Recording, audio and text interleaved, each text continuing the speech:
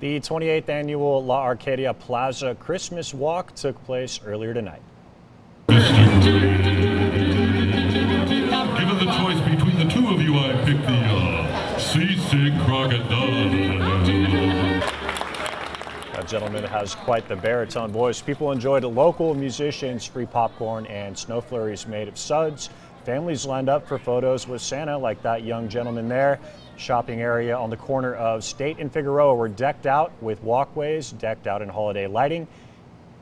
We are here to make traditions and have fun with our community. That's what it's about. I love the music out here. It's very festive and good. People enjoying the Christmas walk also had a chance to write letters to Santa in his shop in the North Pole. The event is La Arcadia's Plaza gift to the community.